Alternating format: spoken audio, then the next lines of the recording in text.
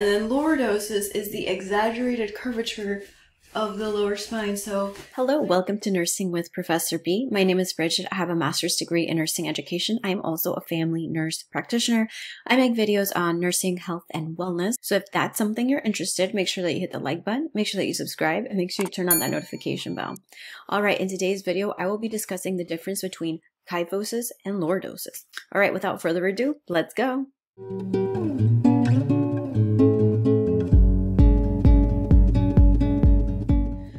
Okay, so kyphosis is an exaggerated forward bending of the spine. So that slouching forward look. And it looks very similar to what people call hunchback, right? It's also known as Dowger's hump or hunchback, and it can be caused by a variety of reasons. So broken, crushed vertebrae, compression fractures, those can result in curvatures of the spine. Mild compression fractures don't really produce noticeable signs or symptoms. Osteoporosis, which is the most common cause of kyphosis. Over time, wedging and fractures of the vertebrae, they produce a gradual loss of height, and then they produce that humped back effect. And this bone thinning disorder can cause spinal curvature. Osteoporosis is most common in older women and people who have taken corticosteroids for long periods of time. Corticosteroids are steroids and they are immunosuppressant, and a lot of people that perhaps they have some kind of autoimmune disorder, lupus, those would be the individuals that are taking corticosteroids, even maybe rheumatoid arthritis, even though that there are other medications available for people with rheumatoid arthritis. So sometimes, unfortunately, you may see a little old lady at the grocery store and she's completely bent over. That is perhaps what has happened to her. She has osteoporosis. Disc degeneration is those soft circular little donuts that sit in between spine. Sometimes they call it donuts. They act as cushions between your spinal vertebrae, and with age, these discs dry out and shrink, and that often worsens kyphosis. And Scheuermann's disease, this typically begins during the growth spurt and occurs before puberty. Boys are affected more than girls. Birth defects, it's pretty self-explanatory. Spinal bones that don't develop properly before birth can cause kyphosis. There are certain syndromes that can cause kyphosis, such as Ehlers-Danlos syndrome and Marfan syndrome. And cancer or cancer treatments. So cancer in the spine can weaken vertebrae and make them more prone to compression fractures, and so can chemotherapy and radiation cancer treatments. So what I want you to remember from this is the fact that K makes a k sound, and so does the letter C. And the letter C looks like this. And that's what these individuals look like. They're hunched back. And here is what kyphosis looks like. This is not as severe as little granny I'm talking about in the grocery store that she's completely hunched over. But here's a healthy spine, and here is an unhealthy spine with this hump here, right? Here's a hump here. Kyphosis. So this is kyphosis all day.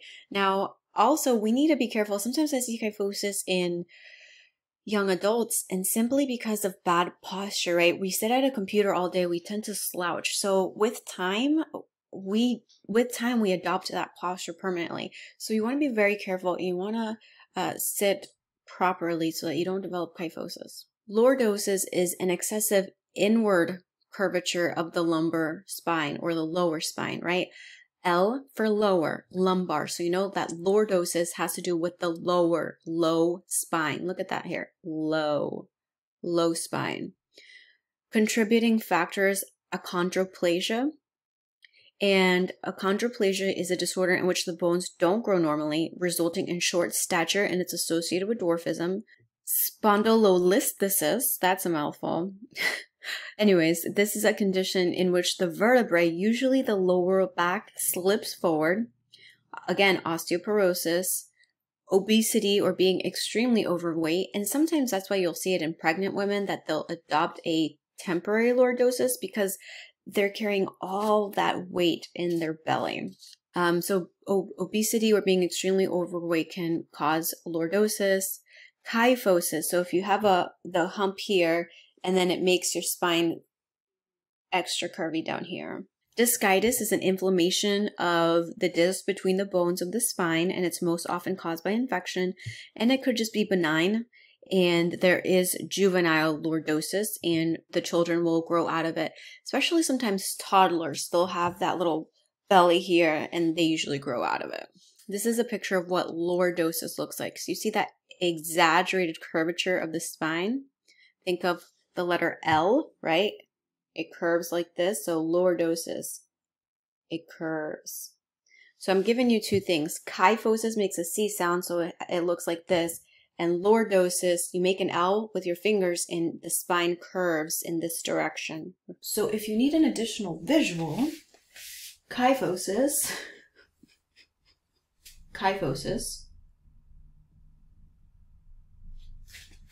I've seen people like this at church or at the grocery store. It's so sad. Okay, and then lordosis, an exaggerated... Okay, and then lordosis is the exaggerated curvature of the lower spine. So clearly this is not my booty. Clearly I have stuffed it. Just FYI. You see that L? That curve in my spine. Like, here I am, lordosis. I had a teacher that would say that when someone is pregnant, it throws their weight forward, and that's why they get that curvature back here, and that the girl will be like, the pregnant lady will be like, oh Lord. So L for, I'm doing all these things to help you remember. Look at how ridiculous I look right now. So anyways, pregnancy, oh Lord, it throws my back out, right? Or L for lordosis. So now this is lordosis, an exaggerated curvature of the spine. You should not forget it, okay? All right, so after today's ridiculous lesson, you should definitely remember what lordosis and what kyphosis is. To summarize, kyphosis, your upper back looks like this. Lordosis, your L for lower, your low back looks like this. All right, make sure you hit the like button, make sure that you subscribe, make sure you turn on that notification bell.